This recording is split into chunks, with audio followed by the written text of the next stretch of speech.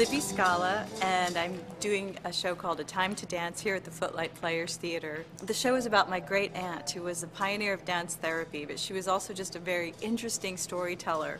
And she had a very unique take on the world and take on her life. So she was born in 1902 and lived till 2001. She was just a very sprightly woman. I adored her because she just had a very lively spirit.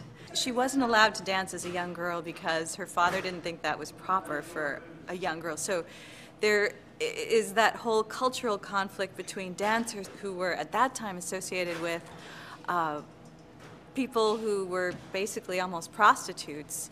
And fortunately, when modern dance came along, that was this new thing that people were breaking away from the ballet style and doing this new kind of rebellious dance, and that was not associated with prostitution, so it was okay for her to go into that field from her dad's standpoint. But she started very late, and so she, when she came to the United States, then after Hitler invaded Austria, she began to teach creative dance out of her basement until she realized that she really wanted to go on to do something more important to help people who really needed it in the world. So she started then teaching deaf and developmentally disabled, emotionally disturbed kids in the New York public school system until she was 90.